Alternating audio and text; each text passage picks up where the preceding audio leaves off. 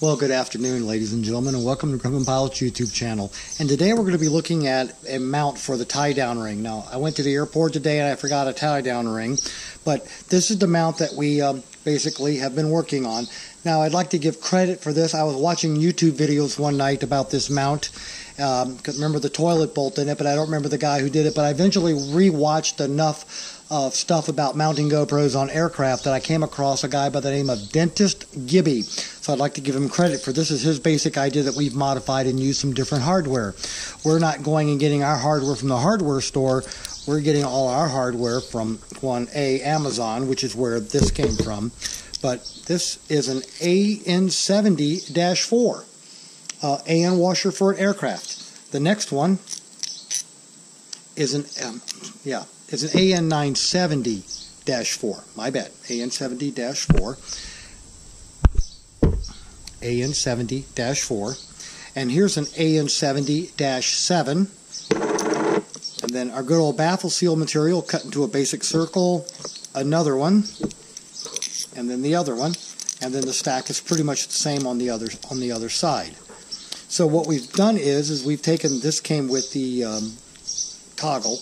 So now we put the AN70-4, the 970-7, one piece of rubber.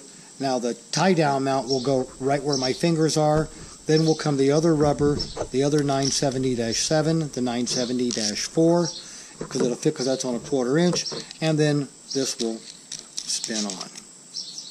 Now, stand by. Forgetting one of the most important parts. Part of the reason of attaching all of this is to be able to mount a camera mount to this. Now there's a variety of ways. We're not really set on this particular one yet. We're going to be working on a couple of others, but we're just taking a look at this one. This is a copy of Dentist Gibby's, basically, by the way.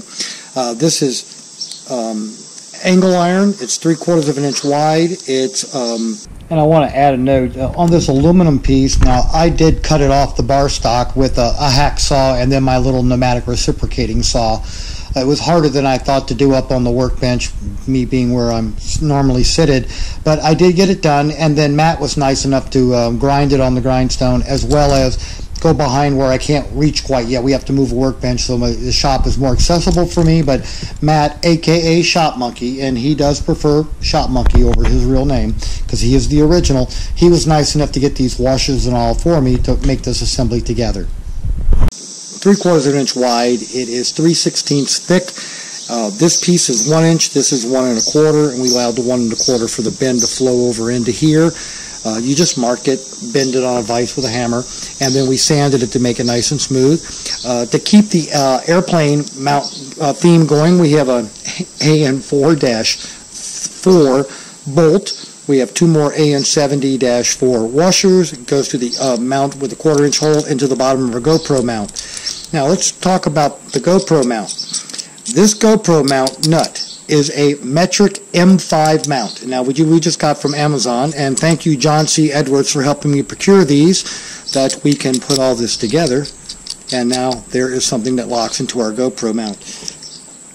Okay, that same mount right there that we found from Amazon, the metric M5, and the nut that goes with it, we can now put together the ones we videoed the other day. This mount will actually hold the halves together for the ball mount, for the bottom where it mounts to the camera, and then this goes on the tie-down ring here, and it's all held together with the metric M5 screw and the nut on the other side, so it captures the tie-down ring in that cavity.